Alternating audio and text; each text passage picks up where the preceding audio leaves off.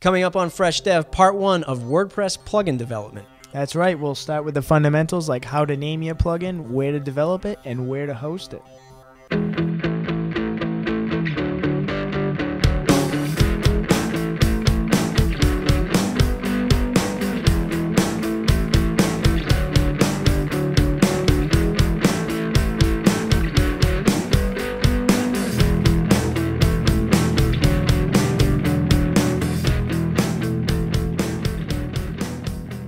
Hey everyone, welcome to another episode of Fresh Dev. I'm your host, Matt. And I'm Scott. Scott, it's always a pleasure to see you, both battling some allergies today. I've said that 15 times throughout all the shows today. Yeah, it's crazy. Fresh Dev's the show where we take those issues that you have as a young, entrepreneurial, brand new developer, designer, CSS, HTML, JavaScript, some PHP stuff, WordPress stuff, make it a little bit easier for you. That's all right? right. Or at least we hope that we are.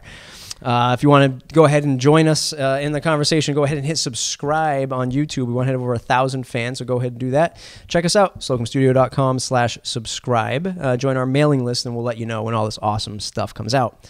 Today, we're introducing a new series on how to develop your very first WordPress plugin. That's right. It's going to be a multi-part show or series of shows, hoping to get you off the ground with your brand new WordPress plugin. Yeah, we'll start with some basics and absolutely kind of move on from there. So, Scott, you've outlined sort of what you've put together here as your top picks for creating a plugin. First one, what's your idea? You got to have that idea, right? You gotta come up with an idea. Then I think you got to do some research on that too. You know, you want to make sure that nobody else has already implemented an idea that's, you know, very similar to yours.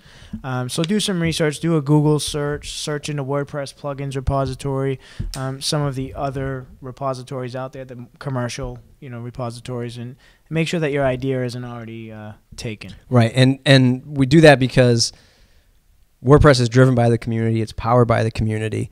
Why do you want to reinvent the wheel if you don't have to? And hey, guess what? This is all, as long as it's on WordPress.org, this is an open source movement here, right? So I've got an idea for whatever, a SEO plugin. Guess what? How many of those are right, there? there's 5 or 6 like real top-notch ones.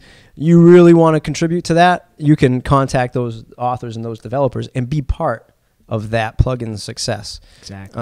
Unless your idea is totally unique, or you just say, you know what, hands down, such and such is doing it wrong. Or another thing that they can look at is, hey, this project hasn't been updated in over a year. Yes, that's very true. Right. There's a lot of plugins out there like that. We come across that a lot. Mm-hmm. So get your idea, do a little bit of research, Google or WordPress.org, ask around on the Twitters, on the Facebooks, the Google Pluses, and find out, hey, what should I be developing? You bring us into our next question of where to develop. Yeah, that's right. Go ahead and tell us where you think the 3 major options are. Well, I think, you know, we have our local host environment, which actually we talked about that last week. Yep. We also talked about remote hosts, or like a development server, a staging server, or something like that.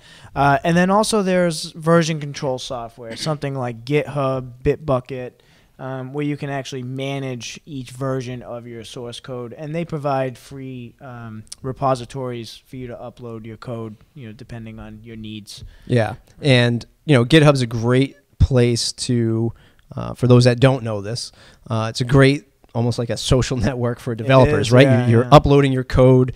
Everyone can see it if you give them access to it. People can contribute, they can comment, they can star it, they can like it, all this fun stuff. It's a great place to kind of just put yourself out there and get other people to contribute. Why is this important? You know, why is it important to pick a place to develop? My natural thoughts are I'm not a developer, but hey, if I'm an artist, I need my canvas. Like where am I going to be working from today? Like when I'm crafting a new blog post for my blog or the studio's blog, like where am I working from today? Exactly. A coffee shop? Do I need that kind of, like, I just need people around me, I need noises, I need coffee? Or am I going to, you know, relax and write something outside, just sitting out on a park bench or whatever? Ultimately, I think it's very similar to where you're going to develop, right? Yeah, definitely. And I think it might be important to note, you might use all 3 of these during your process. Right. You know, you might develop locally, send it to GitHub. and then pull that to your remote host for testing. Right. You can also test on local hosts too, but Right. different options are out there for Right. you. So. And I think we talked about that in our local host episode from last week, where, hey, look, you still, if you're pushing out to a remote host, you got to FTP it up, you got to sync it, you got to make sure it went up there, then you got to go and hit refresh. Did it work? Yeah. Save, there's some time involved with that. Same thing with GitHub. You know that better than I do, but you got to check out and do all this stuff. That's it's right. like, hey, all this stuff I have to do overhead wise. Like if I'm just developing local host, it's just right here. I'm just watching it all right here. Yeah. I don't have to worry about that other stuff. Exactly. As soon as you make a change, you just refresh the browser. You don't have to move any files or anything, and you see your changes right then and there. Yeah. So there is a method to that madness. So where are you going to develop? Where are you going to start this new adventure?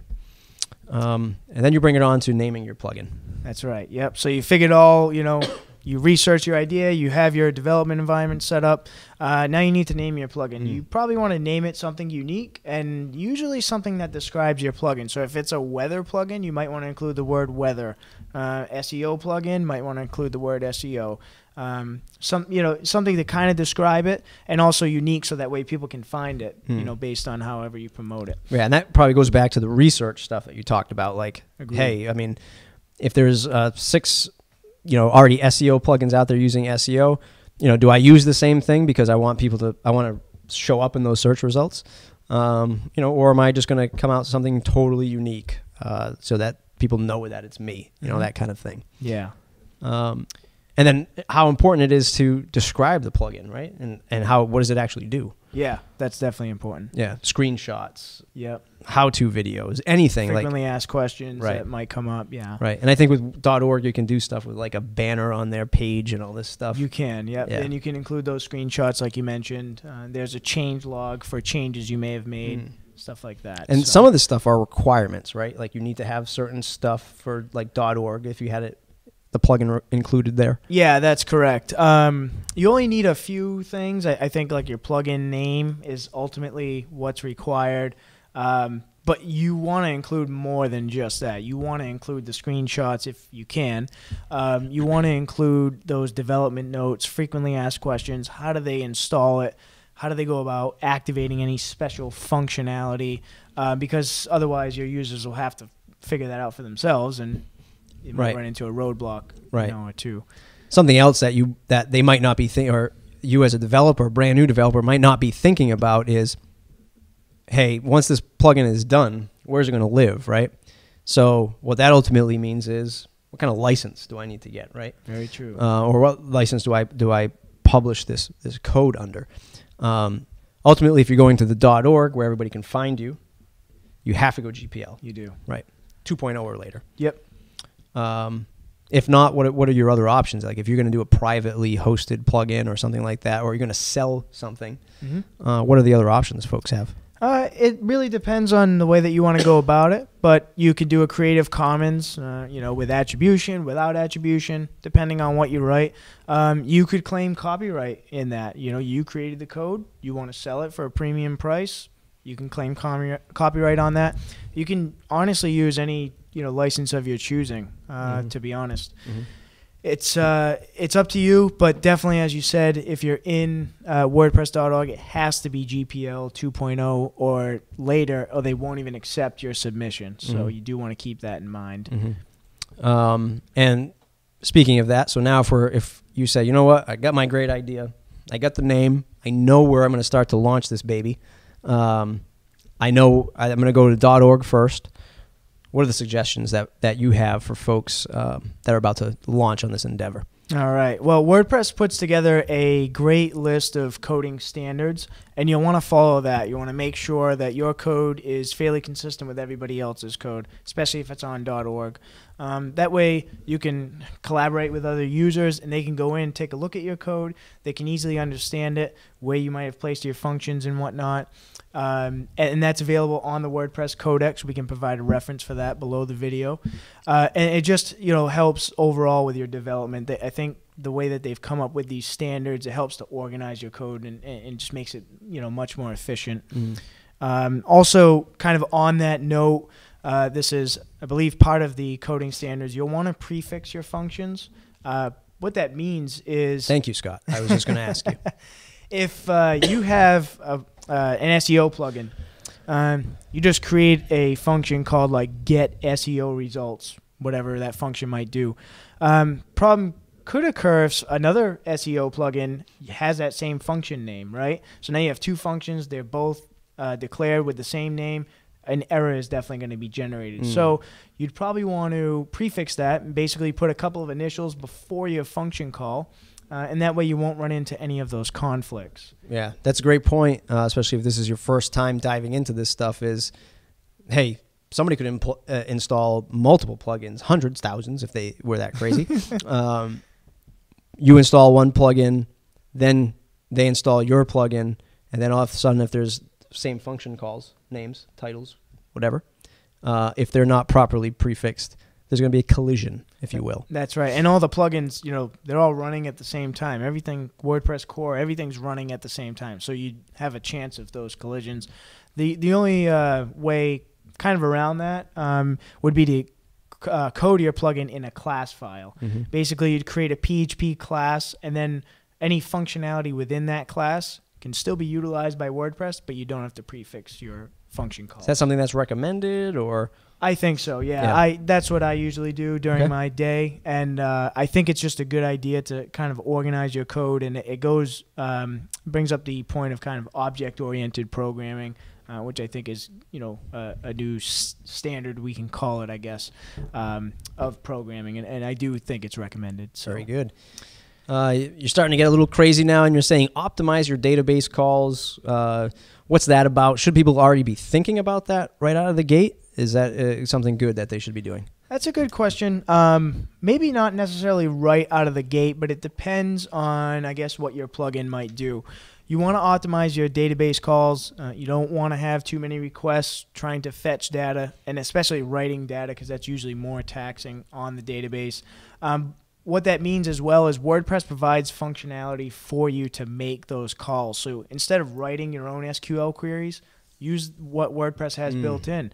And that way it's already optimized, it's sanitized, meaning no SQL injections. You know, there's a lot of stuff to worry about here, and that's probably more advanced. We can maybe have an episode on that. But that'll be at like episode 17 or something like that definitely. when we finally get to that. But now, is that the same thing as using WordPress's APIs, so you're not doing the same thing? Similar, yeah. I guess optimizing the database calls is a little different than using the APIs, but using their APIs, if they have functionality that's already built, use those functions instead of creating your own. It does involve database queries, though, as well. So they're almost one and the same, but there are some subtle differences, I think. Gotcha. Because, again, we always go back to why reinvent the wheel? Right. I mean, that's right. A lot of folks getting into WordPress, they're not like, if there are developers, hardcore developers out there, they've been used to building stuff on their own. So they don't care. Like, they're like, I'm just going to go and code all this. They're not exposed to this world of plugins that we have. Right. Yeah. So then it's like, oh, I can actually search for something that somebody already did. Wow, that's kind of new. Yeah. Right. And why reinvent the wheel? Same thing when you're actually in there coding stuff. Start leveraging the stuff that WordPress already builds in. And your last suggestion here is eliminate any PHP errors in your plugin. Kind of makes sense to me. Make sure that you don't have any errors, right? As we produce this. And you'll see, honestly, if you go to our last episode when we talked about WP config, there's actually, to be honest, some plugins on the repository that have some errors. So they may not have done that error checking, but it helps optimize and make your code more efficient. And it's just overall a good idea because you don't want any of those warnings or errors filling up the server logs. You know? And another great episode that we did, you did with Dan, I believe, is with the developer tools, right? The developer plugin tool. We actually talked about that as well in the last episodes, last few episodes. Great plugin to have installed while you start this new plugin. Definitely. So I think that's it, Scott. I think that's episode 1. Yeah. Episode 0 perhaps, of before you start getting into your plugin. These are all the thoughts that you should have in your mind. Research the idea first. Make sure you're not reinventing the wheel. Where are you going to start to craft and do this art, as I like to call it, and then naming it, describing it, and then starting to get the fundamentals together before you start going so that you're putting out a lean, mean coding machine That's right. of plugins. So if you like what we have to say and you have any questions, comments, or what you want to see on the next series of this episode, shoot us some questions in the comments. We'll try to get them into the second episode of this plugin development tutorial. SlocumStudio.com. We just launched a new real estate theme. That's right. Developed by this guy over here doing all sorts of stuff. We actually built our own plugin for that, for real estate listings. Check it out. It's a modern real estate just responsive theme. If you need any help with WordPress stuff, let us know. Give us a contact, and we'll be sure to help you out. Thanks, guys. Thanks.